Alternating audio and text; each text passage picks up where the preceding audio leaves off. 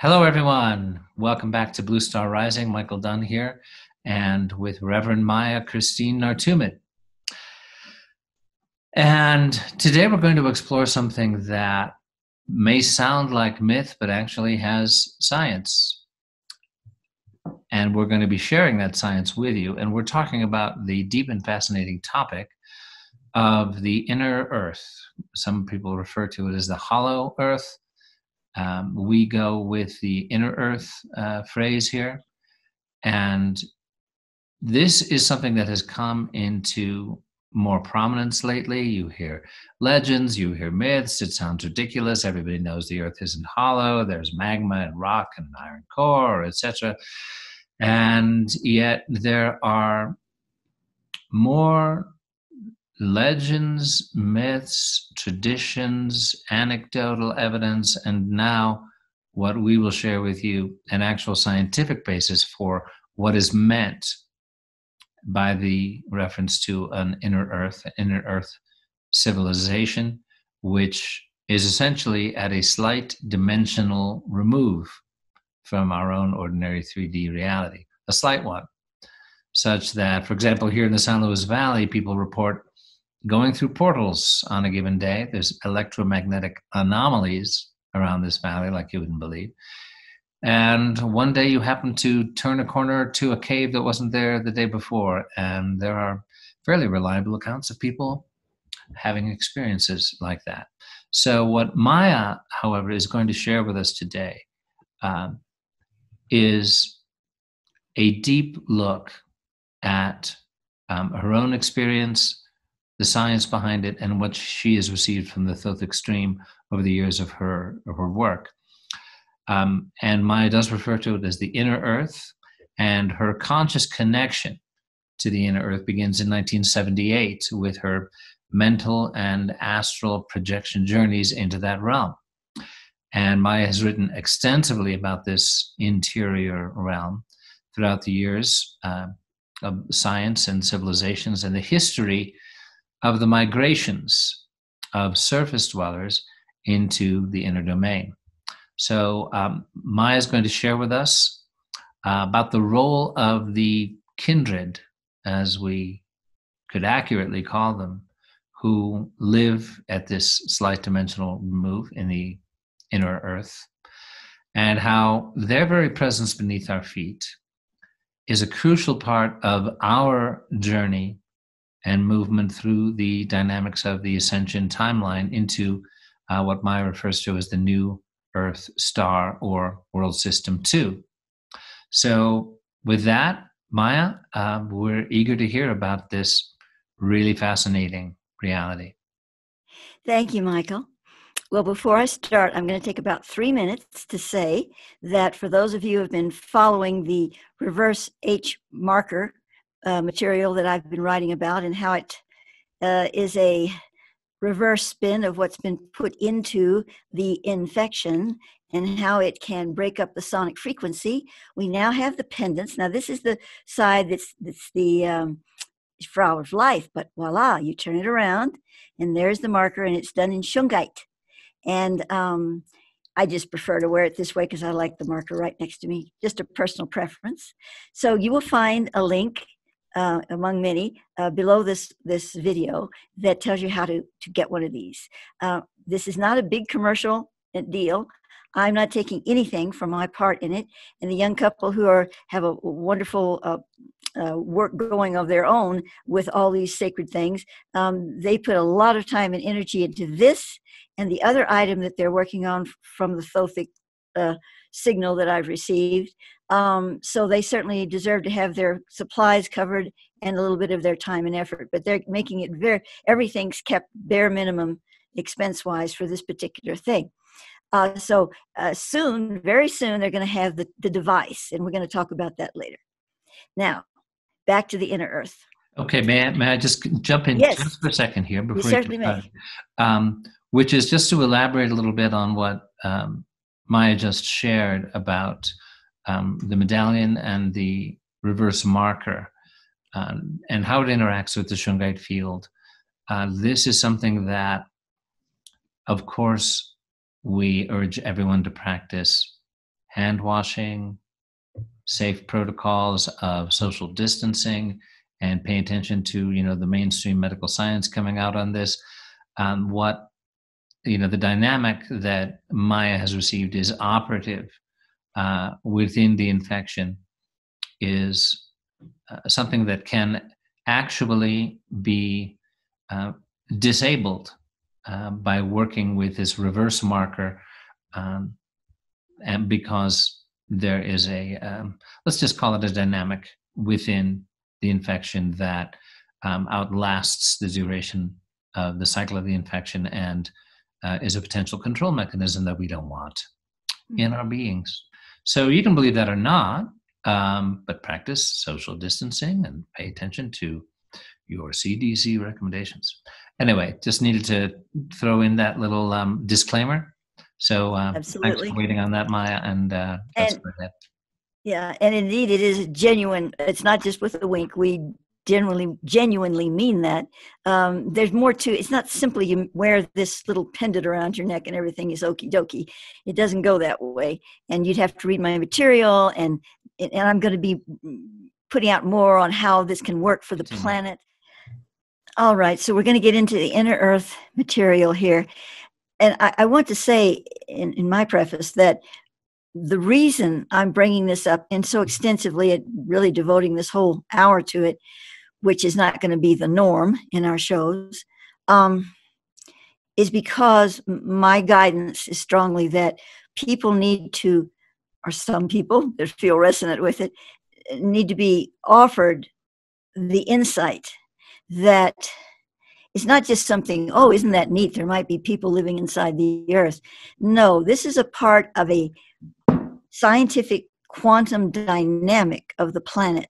We have the cosmic field and the cosmic beings that are helping us, and everybody more or less that's listening to this agrees to that part.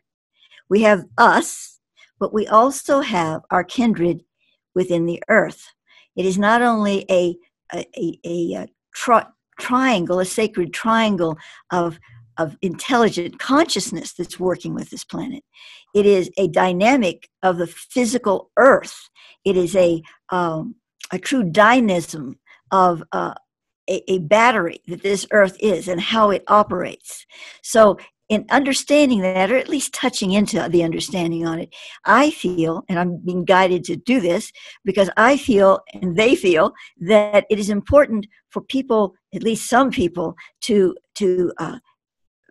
understand and bring forth in their own consciousness, which then connects to the whole planetary field, that this dynamic trinity exists because it is essential in the ascension dynamic.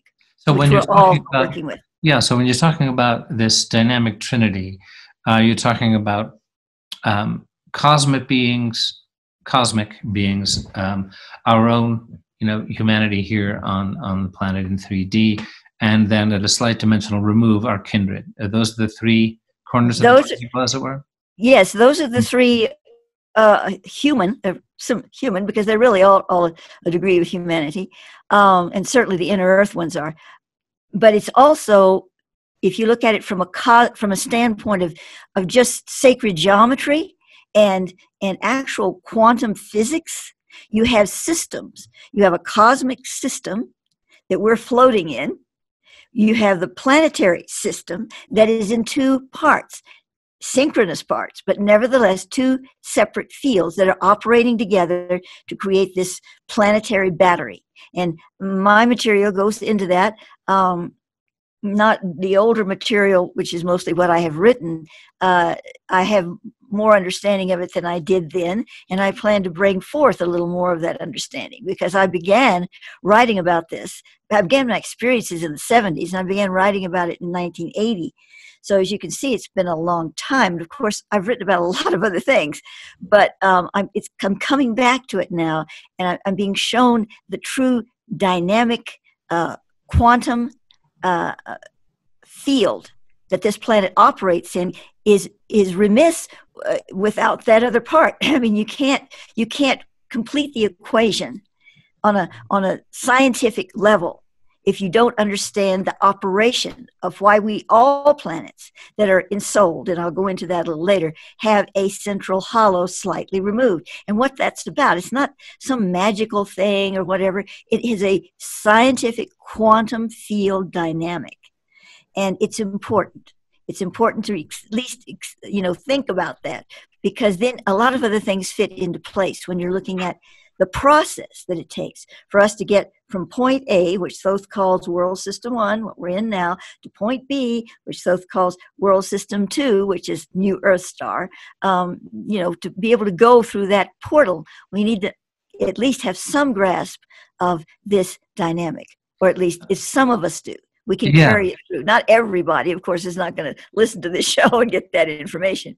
But, just enough minds, it plugs in to the central mechanism, the dashboard, and it's in the signal field. And that helps the whole process. And that's what I'm hearing you. And when we share with people what our mission statement is here on Blue Star Rising, Templar Awakening, that this is about applied to sacred science for the global crisis, you might say, well, what does some inner earth fantasy realm have to do with getting us through the global crisis?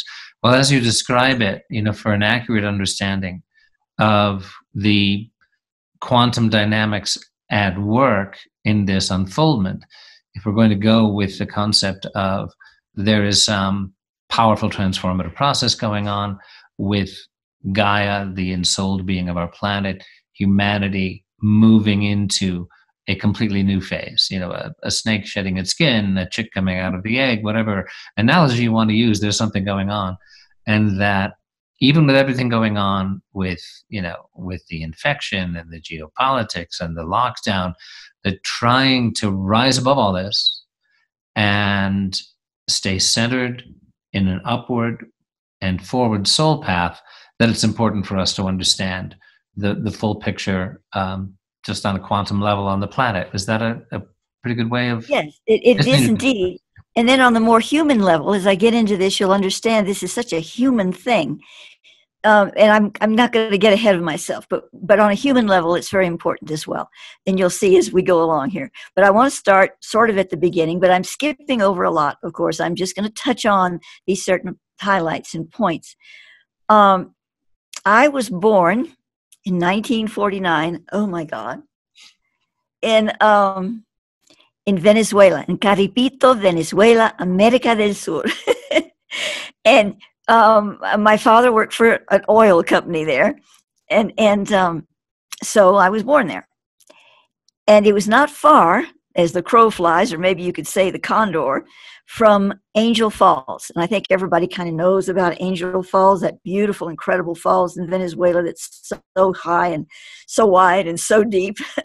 And I was not born that far away from it. I left Venezuela when I was 2.5. And I remember, I had a very unusual mother. And she opened doors for me, and she seemed to know just instinctively that I wasn't going to be, just a little housewife in Connecticut or something.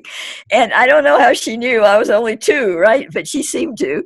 And this was 1949, not the 21st century. But we were flying over in a prop plane, of course, because that's all they really had then, over Angel Falls. We were leaving Venezuela, coming back to the States. And I remember, I swear to you, I remember this moment. I don't remember anything else about it, but just that moment. She pointed out the plane and down, down, down, and there were these falls, because a prop plane doesn't fly that high, and you could see them. They were just down there below.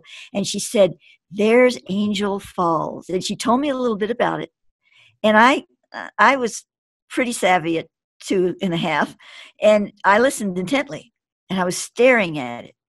And she said, they say that there may be dinosaurs up there. And I was like, because I love dinosaurs. I don't know how I found out about them. There was no television. There was no anything. But I guess my mother told me about dinosaurs. She was my Google go-to in those days.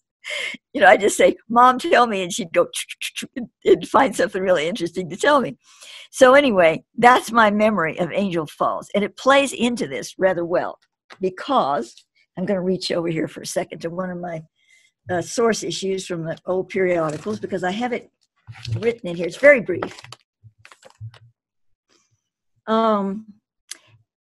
Someone sent me in the 1980s an article, and I don't have the article present here, but I'm referring to it here.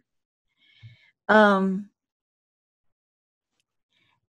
I do say, I remember vividly sticking my nose tightly to the window of the tiny prop plane and peering down over Angel Falls as we passed above it. There was a feeling within me that stirred silent memories. I could not put them into form in my young mind then, but I felt as if an invisible umbilical cord stretched from that high plateau of the Mammoth Falls into the center of my soul. In 1974, a group of explorers descended into the mouth of a giant hole discovered atop that same plateau. They were only able to go to a certain depth, but the hole continued after them, plummeting into the darkness. The explorers brought to the surface several prehistoric plant species. This expedition was reported in the London press. I cannot help but believe that some part of my being came out from this tunnel, from the inner world. And it's interesting because I tried to follow up. The person that sent me the actual article, I wish I had it still, I don't know where it is. I told them to please watch out for more information on it, because the article actually said they're going to go back and do some more, and nothing, there was never anything, at least that came into my hands, that indicated any more research. But perhaps that was kind of, maybe it became kind of a black ops, who knows. But that was the beginning. And I also want to mention at this point, and it'll be more obvious why I mention it, that when I was 4, and we lived in the Ozarks then, my father went, it's rather extreme, from the oil company fields of the Venezuela, South America, to the Ozarks, where he had a little dairy farm. And when I say a dairy farm, not one of these big, horrible things that murder baby calves and everything. My father loved his cows. He had about 5 of them. He hugged them. He played with them like puppies. They followed him around like children. And I assure you, he didn't do any harm to anything, but it broke his heart. I'm going to be telling me that's why he wasn't such a successful dairy farmer. Exactly. It just failed big time. And he was so sad. He had to give it up and go back to the oil fields. And that just broke his heart. It really did. So much so that he actually died of a heart attack at 47. And I believe a lot of it was because of that. He belonged in the Ozarks. And well, just to touch back for a moment on what you were sharing. So yes, it sounds as if there were some really unusual features that were discovered during this initial expedition into this very, very deep hole that's atop the plateau of Angel Falls in Venezuela. And that, to your knowledge, it has not been followed up on, and therefore it's not unreasonable to speculate that some discoveries may have been made which some powers that be, or thought they were, decided were better kept out of the public eye? I would think so. I mean, that's a speculation, but it was a big discovery. And then poof, nothing. And of course, there was no Google in those days in 1975 or 6. Well, it was 1980, I think, then when I was sent the information. But, so maybe it could have slipped through the cracks and I just didn't see it, but I sure looked for it. And I had that friend who was in the UK, scouring the magazines for it, and there was just nothing. Okay, well, let me ask another follow-up question.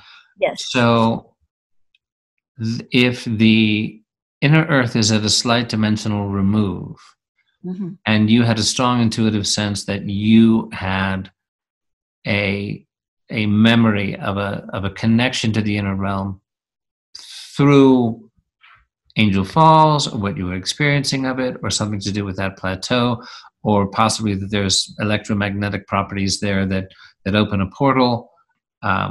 It's not necessarily that one would have to descend into a bottomless pit of the hole. atop Angel Falls to find this. No, but it is true also that there are tunnels that do lead into the inner earth. And how is that possible? Well, Thoth explained to me, or the Thoth Extreme did, that if I were to get up now and walk across the room, I would be slightly changing my dimensional field as I did so. Micro units. When I walk back, micro units change again. Now, if you had a real clear tunnel that's going down into the inner earth, if you could do this, you're just tooling along, you walk down the tunnel and you keep going like Judy Garland and the Wizard of Oz down the yellow brick road.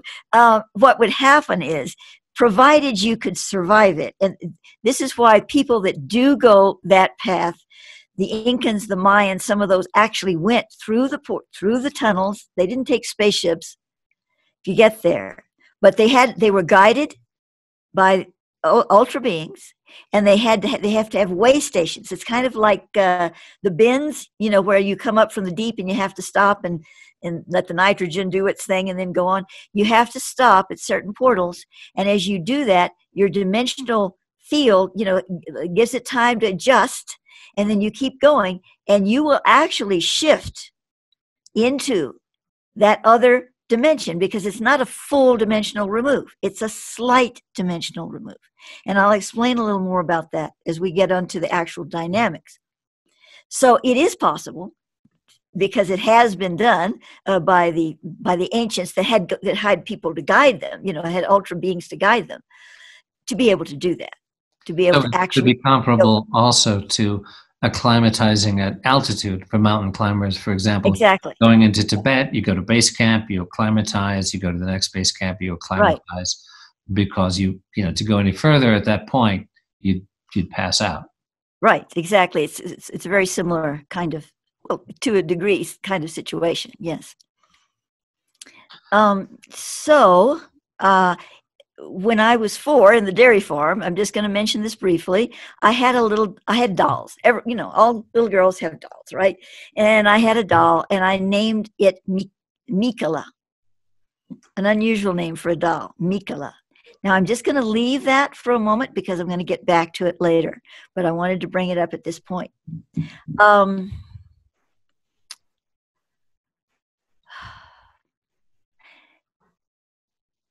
I was introduced to the inner earth topic by the ultra beings in Thoth in around 1978. I took what you could call mental and astral journeys into the inner earth. And they've actually recently told me that the kind of journeys I was taking is something that's in between what I call mental projection. Now you would call it remote viewing, and astral projection. It's something kind of in between the two. They said they're telling me that there's something that we don't know. We kind of, those in the know, kind of know about the astral, and they know about remote viewing, but there's this in between space, and that's what I was doing. So I don't have a name for it at this moment, but apparently that's what was happening. So I had these experiences, and they were all really interesting. And one of them that I'm going to just mention right now, like one time I was in the air, I was over this huge city. This is not Seraphim, by the way. We'll get to that later, but this huge city, I could see little buildings and things around it, but the main thing I saw was a statue of a woman that looked Egyptian. It was lying on her back. She had one hand here, if I could do it, and one hand there, like on the ground. You see me lying on the ground like that. And in one hand was a giant pyramid that I was told was about 5 times bigger than Giza. And on the other hand was the same thing. And it was huge. Nowadays, because we know about these statues, the huge monolithic, we can see faces, the big faces, not just the man on the Mars famous one, but there's others. If you Google, incredible statues, giant statues on Mars. They're lying that way. They're lying on the ground looking up. It's like a sand carving or something. Well, I didn't know that in those days, of course, but that's what it was like. It was on the land.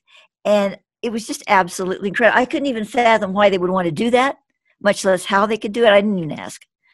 But that was one thing. The other thing that I'm going to bring up is that at least once, but I think more than once, it's a long time ago, and I didn't keep journals on this, they had me wash my hands in green liquid.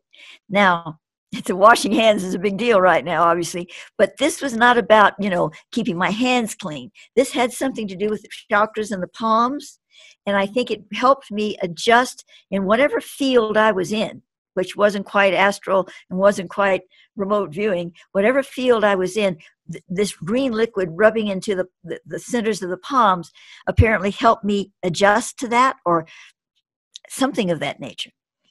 And I mention that because now I'm going to just go very briefly. It's a long story, but I'm not going to tell it all. To 1972,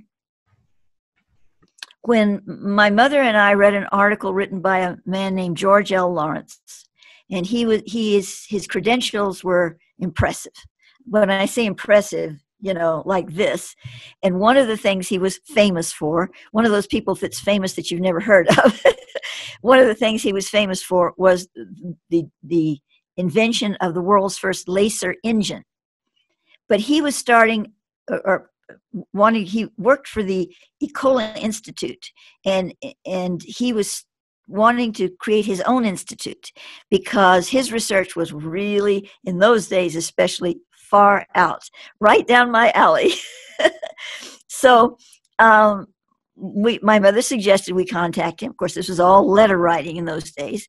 We did. He responded. He really liked my work that I sent to him, so much so he invited me to become, to come and be a part of his institute. But he said he didn't have the funding right now, and that was, for when he did, he wanted me in the institute. So we developed a friendship with him. We wrote letters back and forth. We even met him once in Las Vegas, and we just got real chummy with him, like a good friend, as well as someone that I might be, involved with on a science level in the future. And he was equally friendly with my mother. So one day he wrote her, and he expected her to share the letter with me, but a lot of times he just wrote to her, and he said, "Oh, gosh, I had this incredible dream." He said, "I've never had anything like it before in my life. I was shaking all over when I woke up." And he said, he explained that he was in this building. He saw these Egyptian figures for people and all of this. And as he was explaining, even at the time, my mother and I were reading this, we're going, "Oh my gosh, he went into the inner earth." I mean, it was just so obvious from my journeys. It just matched up so beautifully. He didn't know that. He was just sharing this dream that was the most real thing he'd ever had. And in the dream, at one point, he was asked to wash his hands in green liquid. So that pretty well sealed it. We knew where he'd been. And out of that discourse emerged the symbol that he drew that had been drawn on the floor. And when I saw it these many years later, just about a year and a half ago, I looked at it and I went, and I said, "What is this?" And I received, this is the sign of the planetary genius of the planet, the signature. And I just freaked, because I'm not going to go into the planetary genius right now, but it's an essential part of this whole inner earth thing. It's just an amazing topic. And when I realized that those many years ago, he drew this symbol because he saw it. And I didn't even know about the planetary genius at that time. And these many years later, there it was. So, here's someone else that went through an experience like this that was profound. Unfortunately, he disappeared shortly after that, and I do mean disappeared. Even Christopher Bird, a colleague friend of his and mine, who was the co-author of Secret Life of Plants, we called him. He says, "I haven't heard from him either." He never surfaced again. And none of his writings, you can Google, none of the writings passed the date of 1974 when he stopped communicating. Very interesting. But anyway, that's a little mystery involved there. So I'm going to pause for a moment. Do you have anything you'd like to say, Michael? Go for it. Refresh yourself.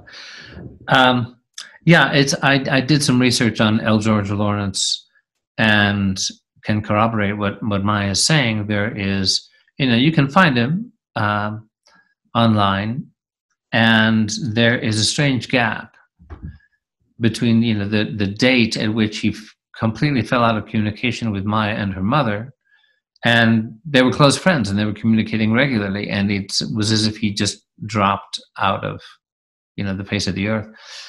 And that according to the stuff online, he lived for like another 15 or 20 years, if not longer. But his output as a scientist absolutely stopped. It was, again, reasonable to speculate that for someone who was going into the realms that he was advised to stop the direction he was going in. Yeah, Was in not fact, to be permitted, right?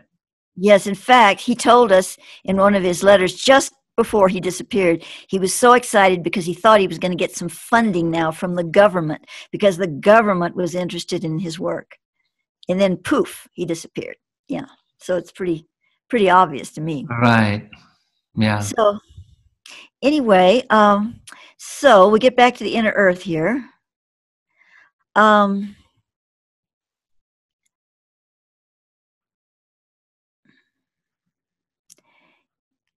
The way I wrote quite a bit of science on this, and it's in my old issues of the Source and everything that I put out in the 1980s. I don't want to go into a whole lot of stuff here, but just to give you a sampling, because you really just can't imagine this unless I read a small, very small part of it to you. So that's what I'm going to do at this moment. This is from issue, I think it's 1980. It's issue Source 1, 1980 of the Source, my publication that I put out in those days.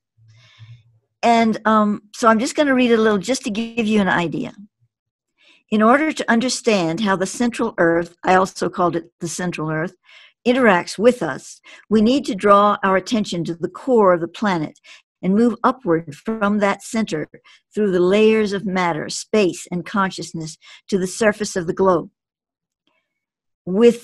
Within the very center of the sphere, there is a brilliant mass of atomic particles known as the central sun, the atoma, A-T-O-M-A.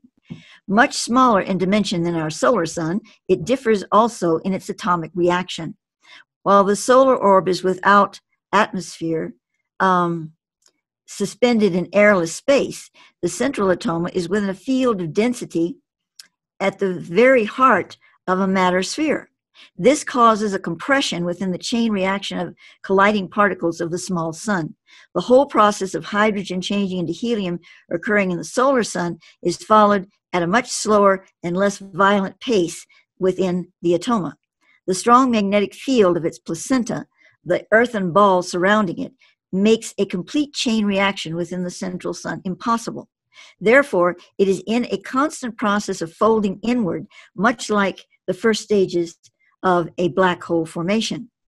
But the yin-yang balance of the Earth's magnetic field does not allow for this purpose to complete itself, and so the atoma enfolds itself to the point of the inward falling, that stage in which a plunge in density seeks the center of itself continually, creating a black hole. As the magnetic flux of the central sun approaches the inward falling, the opposite current carries it back to its beginning cycle. The sun of the central Earth is thus suspended between the two extremes of violent chain reaction and inward volution into the black hole vortex. The atoma appears to be a dense, brilliant cloud, the photosphere, disk portion, being much smaller in comparison to its whole body than the portion of the photosphere of the solar sun to its whole body. The mass of the atoma is less dense than the solar orb, but more stable because of the controlling Earth gravities about it, which the space sun lacks. The atoma is surrounded by space, however. It is suspended in the central space of the planet. But this space is an atmosphere and not a vacuum. In many ways, the central sun acts in reverse to its solar brother. The atmosphere becomes more dense as the atoma is approached. Within a few miles of the corona, the atmosphere is so heavy that a thick hydrogen vapor is present, which bursts into illumination. As the Earth rotates on its axis, variations occur in the density of this vapor or helia, causing different intensities of light. These changes in the helia are most prominent at the apex of a 10-hour cycle during our seasonal period of July through January, and a 12-hour cycle from our February through June. While there is a gradual altering of the light produced from the atoma during the day, or the 10 to 12 hours, the twilight comes much faster than does ours and with greater kaleidoscopic splendor. It lasts for 5 hours after the 10-hour cycle and 3 hours after the 12-hour cycle. After twilight, or Muria, comes the beginning of another day's cycle. No god of the night places its dark cloak over the subterranean world. It's kind of like, up there close to the poles, where you never get complete darkness in the winter, or is it in the summer, or whenever. Right. Yeah. So do we understand then that this is a description of an inner Earth night and day cycle? Yes, it is. Where people might tend to imagine something like, 1,000 Leagues Under the Earth, or some Jules Verne sort of thing, that, and you can't imagine having a lake, an ocean with a sky if you're deep inside the planet, right? But what you're describing is that this slight dimensional remove includes, because of its correlation with the central sun atoma and the central sun of the planet, that there is some kind of dynamic at play that essentially creates a night and day cycle. Is that right? Yes, exactly. And it's a lot like what we see at the aurora borealis. It's very much like that. It is a little like that all the time, but very, very slight. But at night, so to speak, or this evening state, this Muria or whatever, it's much more intense. It's not exactly like that, but it's very, very, very close. It has its own fingerprint, in other words, but it is a beautiful sight to see. Yeah. Okay, well, maybe at this point, if this works for you, Maya, we could go into exploring, first of all, who these kindred are that you describe, how they got there, and what our relationship to them is now, or is evolving into, now that we're reaching this transformative moment. I know you shared, well, why don't you just go ahead and talk about who these kindred are and the migrations, how they got there, and what their relationship to us is. I will. But first, I do want to mention the last little part to this that I feel is kind of important on the dynamic of the central Earth, is that when a planet becomes ensouled, and by that, it's not just a rock, but it goes through a process where an actual, we call it Gaia, a souled, it's not a soul like we have, but it is a planetary soul. It's a type of soul. Literally, it moves into the form and becomes a living vessel. And when it does that, at some stage in that process, and I'm missing some pieces here because I don't know it all, but in some stage in that process, it's as if you take this sphere and you go whoosh, and as you twist the energies around it a certain way. I say the energies, I think it's the electromagnetic field. It has a certain twist, like you're opening a bottle, like you're going like that, and you open it. When it twists like that, it literally springs open this central hollow. Now, it doesn't look exactly pristine. Oh, there we have the streams and no, it's not, but it is a hollow. And then it starts to create and build itself and survive and thrive. And then eventually you have grass and trees and, things start forming in it because of the central sun atoma. What happens is when that twist occurs, the seed at the core, at the molten core, separates its energy field and creates a slightly removed dimensional opposition. And in that opposition, life can thrive. Now, again, I don't have the whole picture at this point. This is kind of a new part that Thoth gave me. I didn't realize that when I wrote this in 1980. This is a new part of it, so I can't really say much more right now. I have a feeling I'm going to get more, and when I do, I'm certainly going to share it. But that's what I have at this point. So that said, we'll move into what Michael suggested. I'm really thirsty today. Okay, take your time. So, of course, I'm referring to little notes here and there. And I must admit, I'm on a new computer, not my main computer, but a little Mac, and I've never used a Mac before. But see, I look so much better. And we can be in the living room. There's Jesus on my shoulder. And there's more reasons to why I wanted to be in the living room that I'll get to a bit here. So, the beings in the inner earth, when the inner earth started thriving, it didn't create people. There were some animals, there were, plants eventually, and there were some animals and some other things going on in there. But mainly the ultra-terrestrials, the ones that are our guardians and friends and kindred, because they're related to us, started coming into the inner earth to put some of their bases in there. They were helping us out, right? They weren't spying on us. We didn't even have people on the surface of the earth yet when they were doing this. And as the central hollow became more habitable, they built a few bases and things. Not a lot, but they were in there. But there were no other people in there. However, when Lemuria, which Thoth just calls Mu, Lemuria is a later term that was coined by Alice Bailey, I believe, but we'll use it. Lemuria was beginning, and then it reached a certain stage. There's a whole story around it. Not going to go into this here, but a certain stage where certain persons, that contained sacred knowledge and information for the planet, we would call them symbolically. Thoth calls them the Grail family. I believe I touched into this before. And when they were threatened, some of them murdered in the last stages of the Lemurian heaven houses that were established by Melchizedek, Lord Melchizedek, from the Venusian guardian. And he left the heaven houses to do their thing, and then the priest took over at a certain point, and things happened. So they had to migrate, and the ultra beings showed them the way down the tunnels, the paths.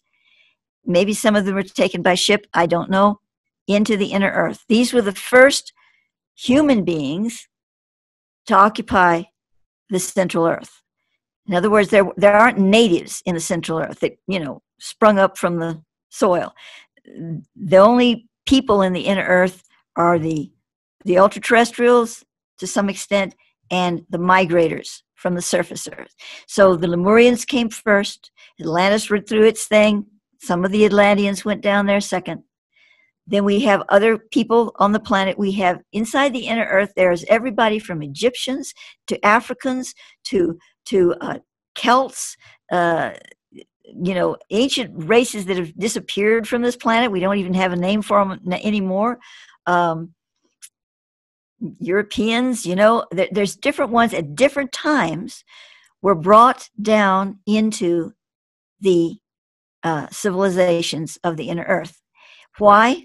Well, they all had different reasons, more or less, but there was a theme, you might say, that flowed through it all, and that was to preserve sacred knowledge, to preserve genetics, not for some super race kind of strange, weird thing, but because in our genetic field of all races, we have a sacred pattern, and that pattern needs to be preserved in its most pristine state.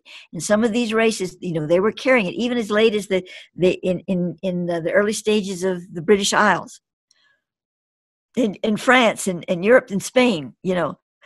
There were people that could preserve that, and they were parts of sacred orders or sacred tribes, and they were offered an opportunity to take that sacredness and preserve it within the sacred hollow of the planet, the holy of holies of the earth. So that is how it happened, and probably still happens. I don't think it's actually stopped. Maybe it doesn't go on quite to the extreme, but I'm feeling there's still some small groups of people or persons that are invited into that realm. Who knows? Maybe George Lawrence is in there. Actually, I think he is, but that's another part of the story. So that said, we're not talking about these foreign beings. We're not even talking about ultra-terrestrials. Sure, some of them are in there, and they've mixed with the races in there and whatever. But I've been communing more recently with some of these beings, and I'm going to get to that in a moment. But they're people. They have a little different environment, and they've lived somewhat differently. It's like going to a really different country, but they're still human beings. You can still communicate with them. You can look them in the eye, and they're there. And they're your relatives, basically. So what happened was, after this whole thing with me finding George Lawrence's letters again, all these old crinkled old letters from, in the dream that I'd forgotten, and there was the symbol, and, this was a life-changing event for me, and this only happened about 1.5 years ago, because, it was just amazing. I can't describe what I went through when I saw this, and I recognized that he was giving me the sacred, not just the symbol, but the living energy imprint of the guy's signature. And those many years ago, and I was clueless until I was guided to go to those files, definitely guided. I didn't even have time for it. It was like, I don't want to do it, but no, I was guided to, and there it was. So when that opened that door again, the inner earth started coming back to me, because I kind of left it behind. I referred to it now and then, surely, but, it had just not been a prominent thing for me for many years. So when it started coming back into my field, it came back big time. And I began seeing this city that is named Seraphim. It really is named Seraphim. A lot of their names in the inner earth are, their names. They're like we have here. Some of them are Spanish names. Some of them are Portuguese names, But this was named Seraphim. And it's apparently the city of Seraphim is like the cherry on top. It is the special place that works specifically with the frequencies of the new earth, helping us, guiding us into it. All of the inner earth does to a degree, because they're connected to us so deeply, but Seraphim is the point where it all comes together. And I'm not going to go in a lot of detail on that city right now, but it's the main one. And when I saw it, when I was taking a tour of it, and I could see different aspects of it, which was really beautiful, I recognized a certain area of there that I had been. I would see myself there, but I didn't know where I was. I was like, I'd wake up in the mornings like, oh, I remember I was somewhere, and it was that place. So they've been grooming me for this. Well, to go back for just a moment to when I was about 24, I was in the work then. I heard a voice one day call my name, and it was a woman's voice. And it wasn't even at night, but I was lying down at the time, but I was not asleep at all. And I said, who's speaking to me? And telepathically replied, it's you. You're speaking to yourself, but it's your other self in the inner earth. Like I had another body, another life in the inner earth. And I said, what is your name? And I thought she said, Michaela. Remember my doll, Michaela? Michaela. Now, I didn't think about my doll then. Believe me, I had no memory of that at the time. I didn't connect it, Only more recently did I think, oh my gosh, that's the same name I named my doll. So now coming back to now, just in the last maybe 4 or 5 months, I've had a lot of experiences with certain group of beings from the inner earth, and they've, first of all, told me actually my name in the inner earth is Mikala, not Michaela, but I just didn't pronounce it right. It's the same thing. And there are other people on the surface of the earth, not everybody, but some people have, alternate lives, bodies in the inner earth. Doesn't make us special. It depends. You could be anywhere. You could be out here, over here, over here. It just happens that, my work comes from the reality that's where I came from. That's another part of my soul self. So that's why I'm doing this work. That's why I'm doing Well, it makes you a little special. We can allow that it makes you a little special. But well, I don't know about that. But anyway, I'm sharing this because it's not an absolute thing. Like, oh, this is, other people, we all have lives in different places, and some of them are simultaneous. So I'm just bringing that up. But the group that came to me was not her, although it's part of her.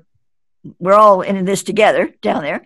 And I had an experience about, I guess it's been 4 months now. It seems like a lifetime, where I was in bed at night, and I was brought into that in-between state. I wasn't asleep, but I wasn't entirely awake. I'm sure many of you had that state where you're just in between. You know something's going to happen.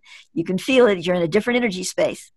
And I heard the sliding doors over here in the living room open and close. Well, they're locked, and they have the blinds down at night.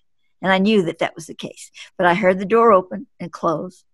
And I heard female voices, and I couldn't hear their words, but it was like, oh, look at that. Oh, look, oh, this is like, kind of like that. And I knew that they were admiring my altar and the things in this living room and all of this that I have here. I just knew that was the case. They sounded friendly enough, but it scared me. I thought some kind of spirit's walking around my house, and I didn't give them permission to be here.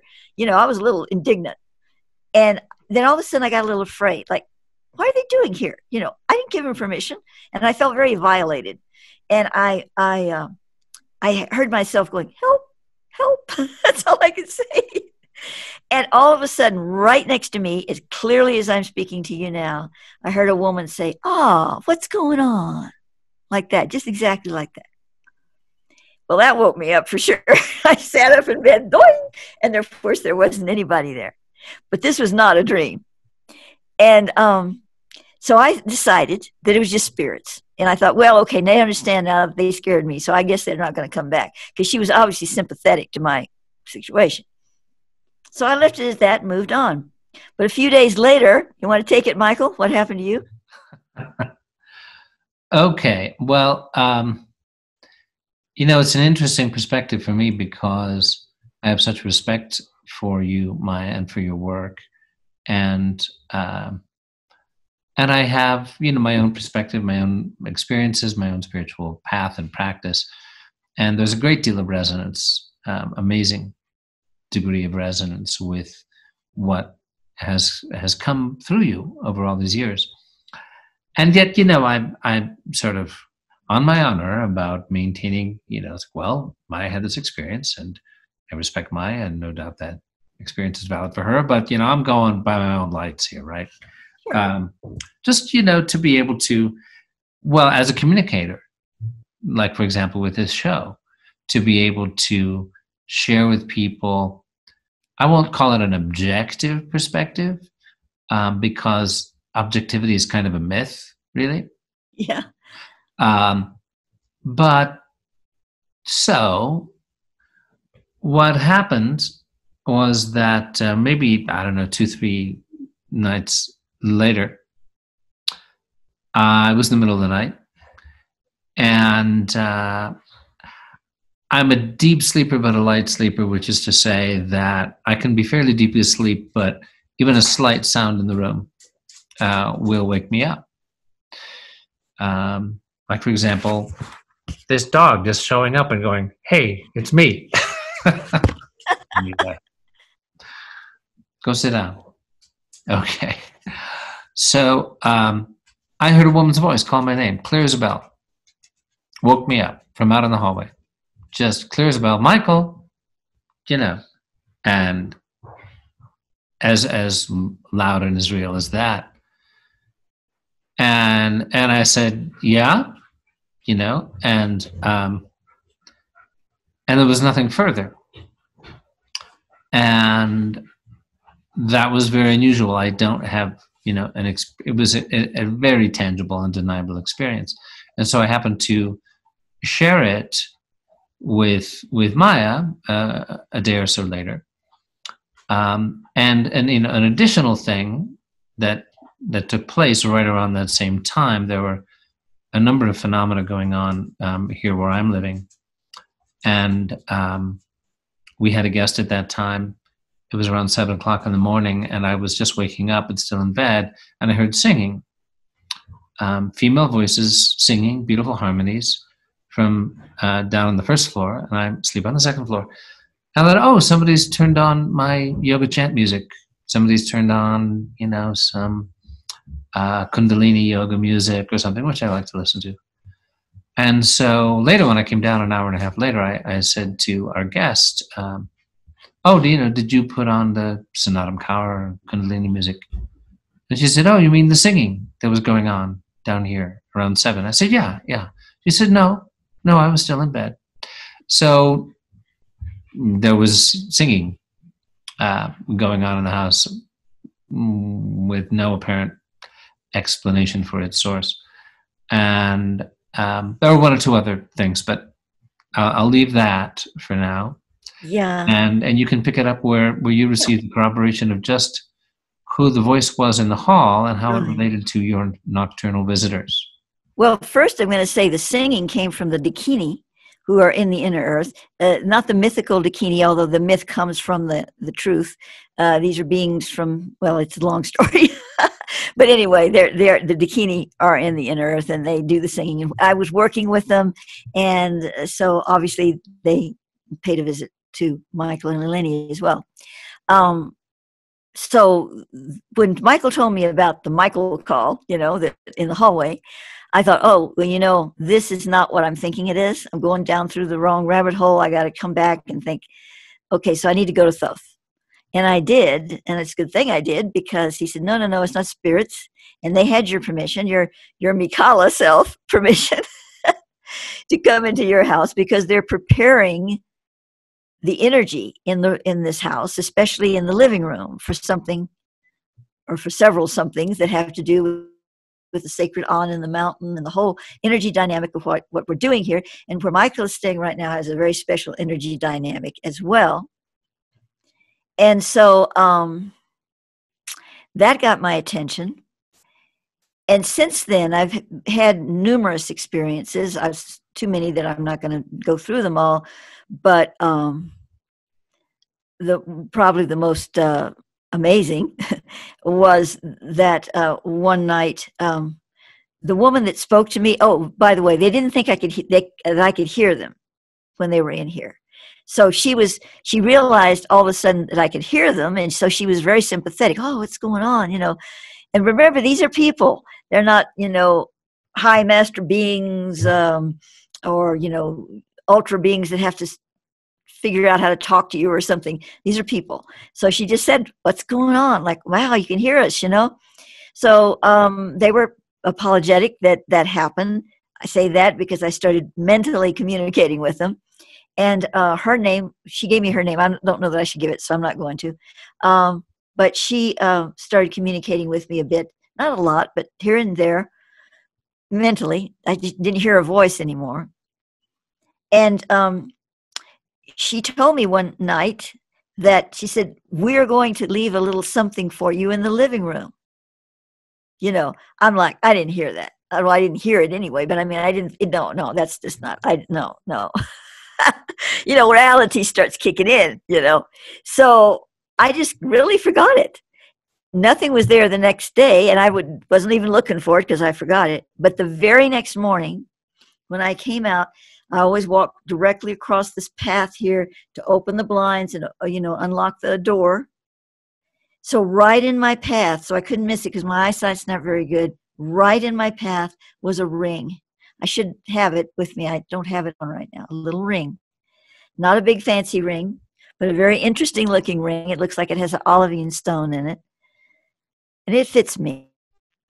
And, there are all kinds of things. I have cats. Cat could have batted it out from, it's a rental house, but I've been in here for 3.5 years or 3 years. How it got here, where it came from. I don't know if it came from the inner earth or she picked it up somewhere out there and put it on the floor and let my kitty play with it and bring it forward, or she put it there. I know that Narla put that ring there for me one way or another. And I know the reason, not because it's such a special ring, but she wants me to believe her. I'm really kind of a skeptical person, even about my own work and what I receive. And I try to, it's a healthy skepticism because, I do rather unusual work for all these years, and I have to kind of keep my feet on the ground. So I think that's the reason she did it. Yeah. Go ahead, Michael. Yeah. I just wanted to say, it might be good to clarify, when we talk about them coming into your home and leaving a ring, and yet communicating with you telepathically and apparently being not entirely physical, that what you've shared is that they have a technology and technique in the inner earth of being able to travel. It's a combination of, as you described, astral traveling and and remote viewing with a very strong presence, and yet they are physical beings in physical Yes. bodies at the slight dimensional remove in the inner earth, and they actually gather to have these sessions if they have work to do on the surface, Mm-hmm. where they're able to project their consciousness and some degree of physicality in this way. And of course, you've also shared that there are, occasionally reasons for some of the kindred to actually physically come up top. Exactly. Because they have work to do up here. And so they're, driving around in cars and have Right. dogs and living up in Exactly. mountains. And, it's Yeah. a struggle for them up here at this density. But, for various reasons, on occasion, they're up top. But just to clarify, I thought it would be worth clarifying about Yes, what degree of exactly. physicality is being And they actually do this with little machines. I saw one in my. I put my head back to rest a moment in my computer, and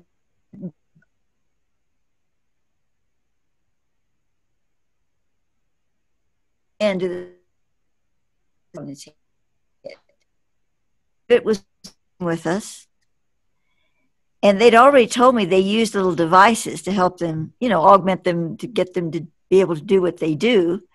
So, that's what that was. He was using that.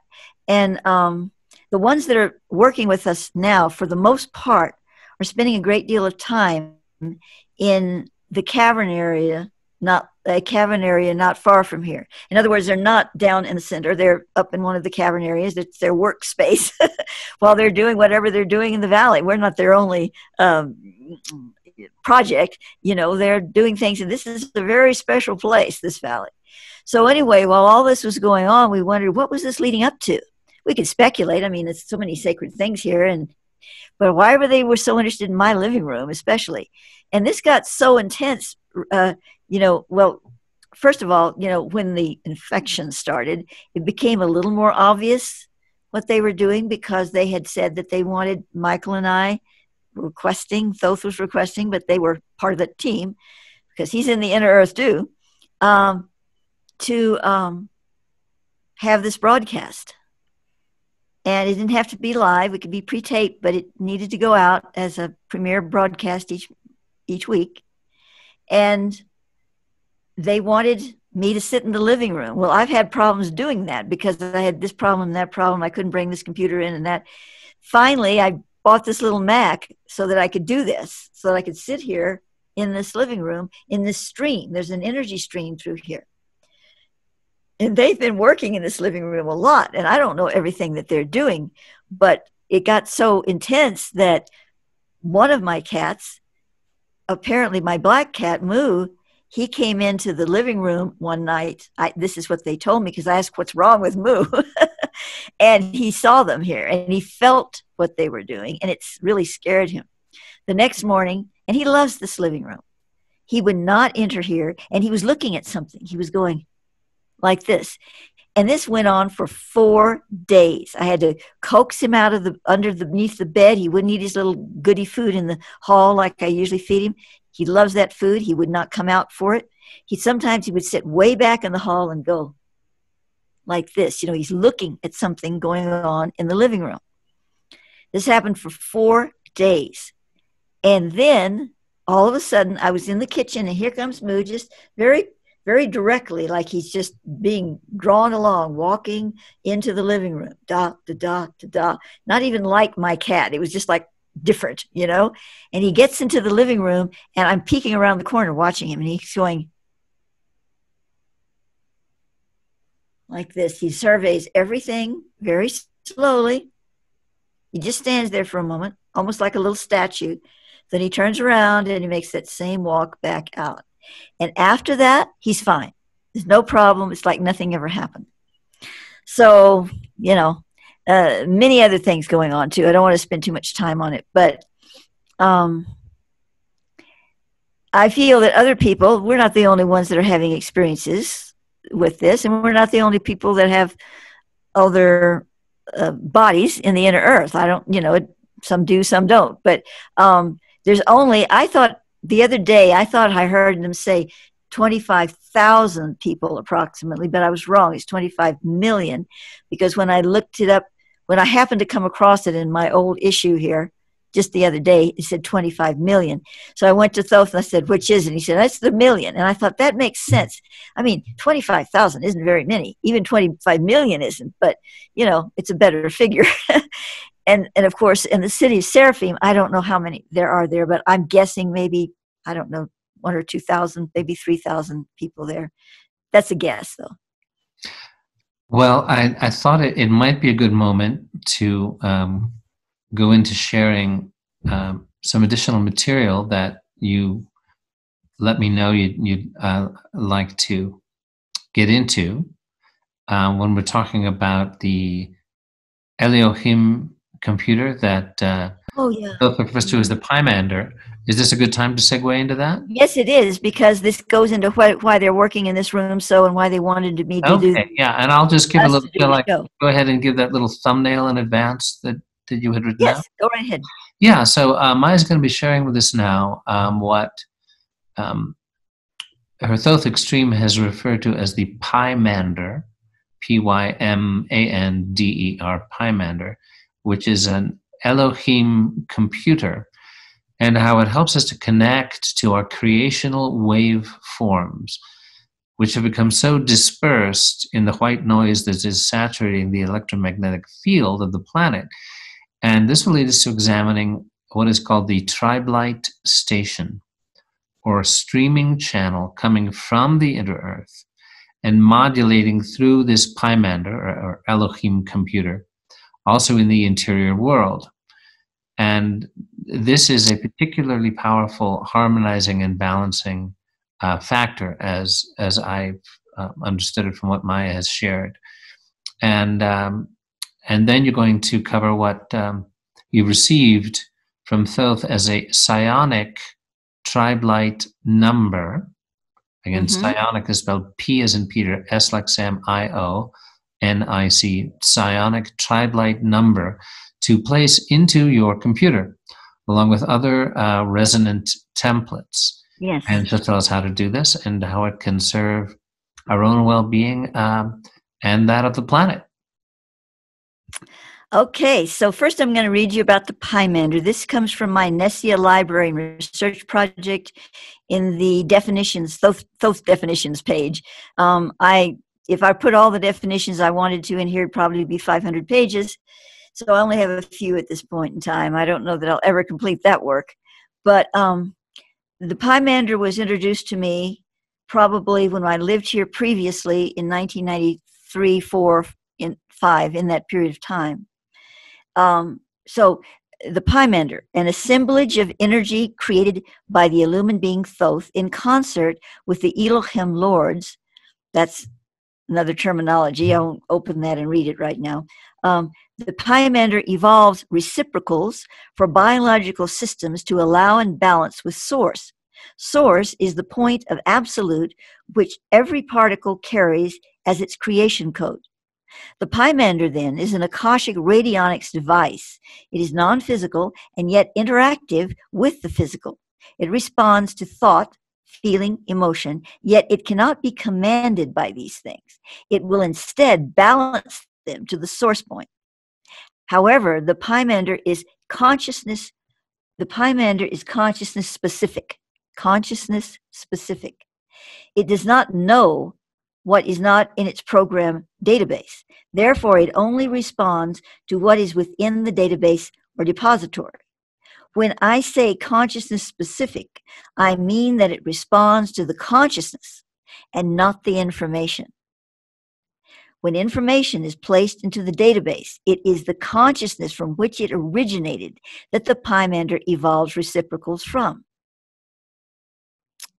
A simpler definition, and it's really not simpler, is, I'm not used to this little computer here. I got to bring this page up so I can see it. Oh, goodness. Hold on just a second. Let me see here. Here we are. A higher dimensional computer created from the upper strata of the etheric planes to assist Earth and her humanity with the ascension process. We use the term computer in this sense loosely, as it has no hardware components. It is an energy organization suspended in the most powerful electromagnetic regions of the inner earth and is comprised of a consciousness-type plasma, etheric substance in a highly energized state, that works with the specific light encodings for specific light engendered purposes, and which allows master beings to maintain and sustain a focus of intent without direct application of their own minds. It is like they can program the Pymander and then it does the work, thus the name computer. Now, the reason they do this is because, not that they're lazy or anything, but because it filters out any secondary frequency. I'm talking to you. I'm a secondary frequency for the information you're receiving. The way the Pymander works, its intrinsic nature filters that out. So it's an even purer form than some ultra being, handing us information. And it's not informational anyway. It's consciousness directives.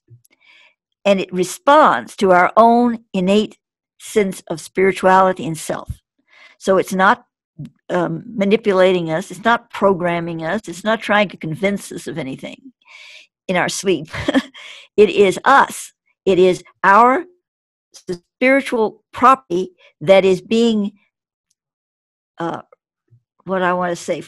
purified from the lesser frequencies of our habitation and brought back into our field for a higher evolutionary strike, as it were, in the zone of our sensitivity and our consciousness. So I read you that because it's so central, basically, to everything that I'm working with. And this thing about the tribe light. So the Pymander works directly in streaming, or working with the streaming of what we call the tribe light. Now, this word streaming came to me, maybe not exactly when I wrote this that I'm going to read to you, that came in 1980 or 1982, but not far afterward. Thoth would say, well, you're receiving my streaming, and this all came about before the streaming thing with the, internet and all of that. So when I first heard streaming on the internet, I went, I saw the light. So there's a lot here, but I'm not going to read much. I'm just going to read a little bit to give you, again, a feeling, a sense of tribe light. In order to understand how the central inner earth interacts with us, we need to draw, that's the wrong page. Sorry, thought that sounded familiar. Okay, here we are. The frequency station of tribe light is received by the brain-mind complex, but it is nevertheless a frequency that can be monitored by highly developed crystal units as well. The modulation of this frequency is trinitized, meaning that it develops its field of reception through a three-dimensional utility. Trinitized, it's getting darker and darker because a storm's coming on. I can barely read this. Trinitized modulation is grown like a crystal by the increase of its velocity as it has a juncture at the points of its triangular vector. Well, it's not too understandable. In order to trinitize a modulating signal, an artificial magnetic field of ultramagnetics must be created. This field is constructed in the geometrics of a triangle, which when carried to its dimensional capacity becomes a tetrahedron or a pyramid. As the modulating signal is encapsulated in the Pura vector, for each completion of a cycle, one layer of the trinity of energies is completed. The complex logistics of this principle is beyond the summit of our present topic. Well, I should hope so. The main understanding that needs to be derived from this brief essay on trinitizing modulated signals is that such trinitization transmissions operate dimensionally and thus holographically, enabling the brain-mind couples to assimilate these frequencies in their purest state beyond our common learning references. Now, I know that's a lot of words, but basically what it's talking about is that there is a signal that is put out from this tribalite station that originates in the inner earth and most specifically is coordinated and streams from the Pymander in this particular focus of this trinitization stuff and all of that, that is out there for us. Now, this was in 1982, and they're talking about streaming these signals, you know, out into the realm for us to connect to and to receive from. And this is done on the superconscious state, generally in dream time, in dream state, when we're at rest and our brains are, you know, powered down a bit so we can receive that signal better. Now, this is not some kind of programming or manipulation or, you know, intravenous feed. Okay, well, we had a little disruption. We had a thunderstorm and Michael's internet is out. So I'm going to do my little conclusion here and give it to Michael, and he'll edit it into what we had already and add his part to the end, because we were kind of getting close to the end anyway. And that's how we're going to do it. I don't remember where I left off in all of that, so we're just going to continue here with what I can remember. And that is about the tribalite and how this whole business with working in my living room, scaring my pussycat to death, and all of that has been building up and wanting me to sit here to do this video in this order where we're connecting to, if I can show it, this field down there. We have some things down there. And then in front over here is a lot more with a facsimile of the sacred on and some sacred things in there. I call them sacred as a term because I don't really know what else to say, but they're very viable energy frequencies. So they're wanting us to do these shows, obviously because we have something we'd like to share, and they're encouraging us to share these things, but also to create a pathway for the tribalite signal that's very specific. And they're literally sending it through this field here. And of course, Michael on the other end with his computer, his Mac, and his energy system there. So when you're watching this, even though it's not a live broadcast, anytime you're watching it, you're receiving that specific tribalite frequency, which helps open you up, who knows, protects you to some degree, perhaps. You know, I don't want to make a lot of claims about it. I'm just telling you, I have people in my living room, and they're working on this a lot, and I trust them because they're sent by Thoth, who's my mentor for 53 years, and I just know it's good. If they're doing it and they want this for humanity, and they started working on this before the infection, and now I see it's even more of greater importance, especially when people are sitting in their homes and have the time to be on their computers more, for more spiritual purposes especially. That said, you will find a link on your desktop and just a moment, I'm going to get the exact name of it here. Oops, I think I closed it. Well, darn. I did. Okay, I can't give you the exact name, but it's the very first link in the one. Oh, here it is. Yeah, found it. Remember, this is a new computer for me, a whole new operating system. Okay, it's called, come on. It is called Major Templates for Your Computer. And these are ones that I've created through my direction from Thoth.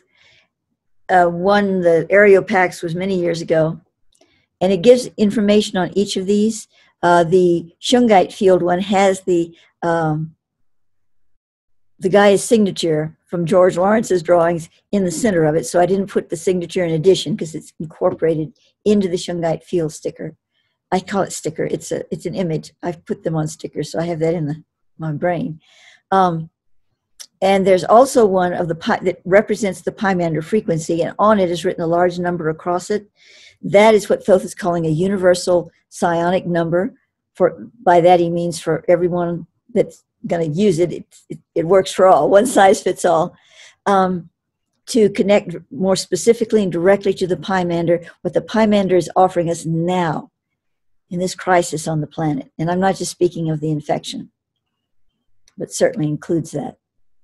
So this suggestion is on this page to create a file on your hard drive, and he has a specific name to give it. It's DF4044 or something like that. And you put these images in it, and the psionic number on the temple in the folder, and that's basically it. You have it in your computer. Your computer is then in sync with this signal, this frequency, and these particular dynamics. Of course, there are many reasons why we would want to do that, if indeed this is true. Like, after all, we say that because I can't prove it, but it can't hurt to do it. Just put it in there. And, you know, I feel that there's a great reason for doing so. You're going to be on your computer a lot. Your signals, your presence on that computer, especially if you're looking at spiritual things, or even when you're not and you're having to do something maybe you don't even want to do on the computer, that energy frequency is still pulsing through you. So I do want to go back and touch on, before I conclude here, and touch on the city of Seraphim. That is the city that in the inner earth, as I said, the cherry on top city that works directly with the inner earth frequencies for the planet. And I have information on that I believe I have links that you can go to that will give you more information. I think they're right here. I believe I put them in this, I'm checking here. Yes, I have City of Seraphim in there, so you can read a lot more about it all. But how I saw it was in a large crater, very green, lush crater, obviously not volcanic anymore. And the city, and then the greater, I call it Seraphim, and the greater Seraphim around it, going through the hills and whatever, surrounded by ocean. But in the city, there's two halves of a mountain. It's almost like you split the mountain in two. And these two halves of the mountain have between it what I want to call plexiglass. It's obviously not. It's some kind of a crystal and very, very, very strong connection. I mean, it's miles. And inside it, well, I say miles, 3 or 4 or 5 miles. I don't know. I was seeing it from the air. Is a large golden temple, sort of almost Persian looking, with gardens around it. And there's a labyrinth on either side. People walk this labyrinth on either side and come to the center of the golden temple. There is a pathway, at least I'm seeing it on one side, where they start, and they walk down the processional path. They're chanting, they're carrying lights or candles or something. They go into the labyrinth, they're chanting, they go into the garden, they do some kind of a prayer, meditation, I don't know exactly what. Then they take the labyrinth out the other side. Now, it's like everyone that lives in Seraphim takes a turn at being part of this procession. So I see these little domiciles in the distance on either side, and this is where they come to stay overnight or for preparation for their duty, and then they do their labyrinth walk, and they can go back to their homes somewhere in the great city or the greater Seraphim. So it's all arranged. So the people of Seraphim, that's their main duty, is to walk this labyrinth and do this. It's not just an airy-fairy ceremony. This is something that is energetically dynamic. And it represents, more than just symbolically, energetically, the two halves of the brain. And coming into the center is what the golden temple is, like the golden city in the brain. Thoth refers to a part of the brain, is a very tiny part, as being the golden city. And that's where all our spiritual energy is collecting for the transitional phase, and indeed taking us into the New Earth Star. It's our inherent right. It's where we exist more than any place else in the body. So when they do this walk, they're doing it for them, not only for themselves and their inner earth, they're doing it for the whole planet, meaning us on the surface. When you go to bed at night, think of that. Just think of that these beings, they always are doing this procession. See, it never stops. So someone is taking their turn in doing this procession. It's not thousands of people. I don't know exactly how many, 50, 60, I don't know exactly. It could even be 100, but maybe not that many, are doing this procession all the time. So it's a very powerful connection. And I wanted to share that vision with you.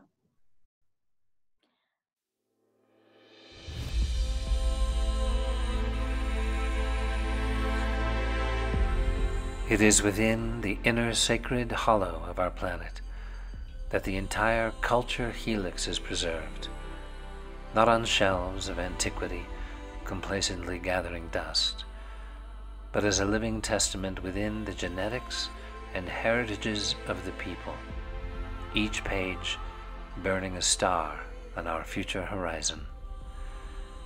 Reverend William Buehler spoke of leaders surfacing in the races near to the earth.